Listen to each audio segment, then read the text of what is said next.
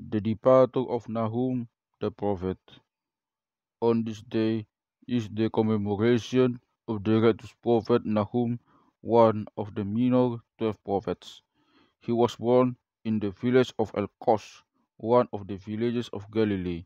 He was of the tribe of Simeon. Among the prophets, he was 16 from Moses down. He prophesied in the days of Amaziah the son of Joash and in the days of Azariah his son. He rebuked the children of Israel because of the worship of idols, and he revealed to them that although God, the Most High, is compassionate and abundant in mercy, yet he is a jealous God who will take vengeance on his adversaries.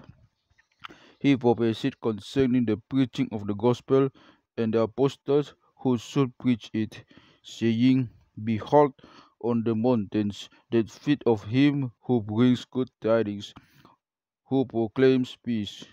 Nahum prophesied about the destruction that would come upon Nineveh. That was fulfilled since God had sent an earthquake and fire which destroyed and burned up the people that returned from the way of righteousness and committed the sin.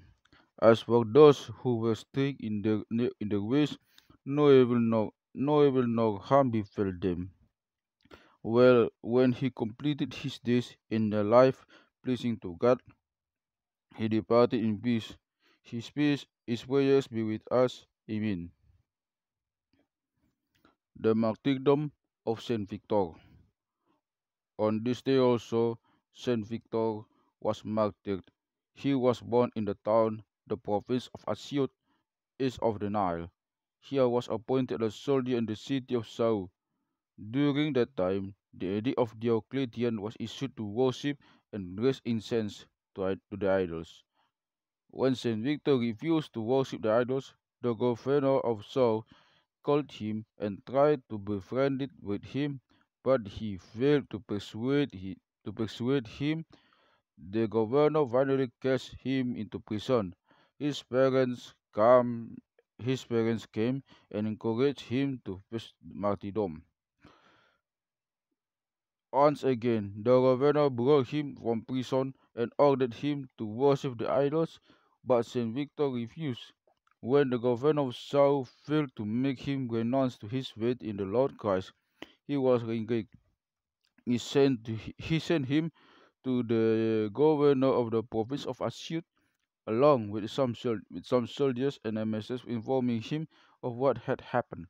When the governor of Asyut read the message, he summoned Victor. When Victor came before him, the governor asked him, Why did you disobey the governor of Saul? Now, if you listen to me, I shall place you in a high honor, and I shall write to the emperor to appoint you as governor over one of the cities. The saints shouted with a loud voice, saying, The kingdoms of the world vanish, the god perished, the, the, the god perishes, the cloth wears out, the beauty of the body will corrupt and be eaten by worms, and will disappear in graves.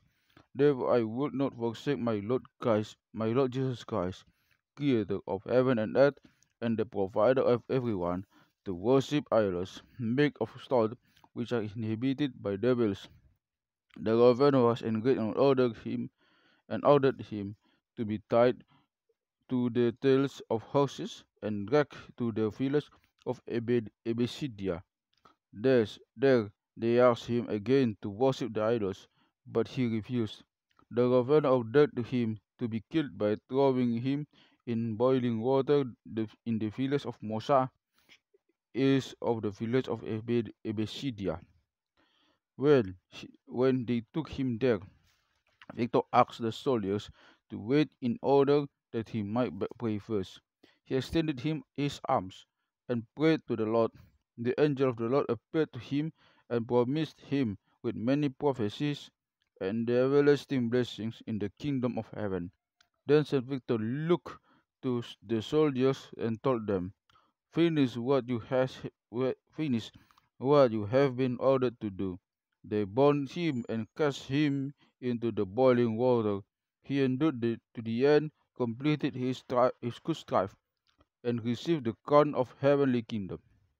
Some Christians secretly recovered his body and hid it until till the end of the Diocletian reign. When they revealed it, the people who saw it testified that they found the body whole, with not even one hair, with not even hair, one hair bird, and lying peacefully like a sleeping person.